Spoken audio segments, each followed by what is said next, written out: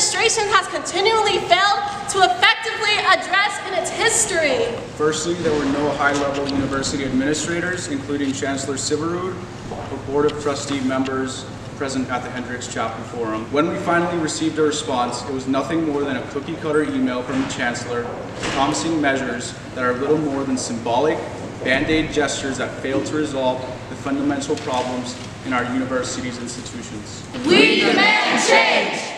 We demand change!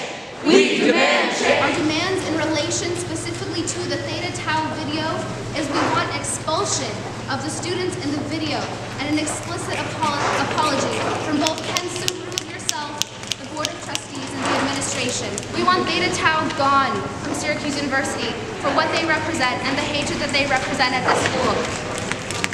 I will immediately focus on these today. I see you, I hear you, and I am deeply concerned. That's not what you want to hear. I know you want concrete action. I love all our students. I love it when they care about the community. We will do better.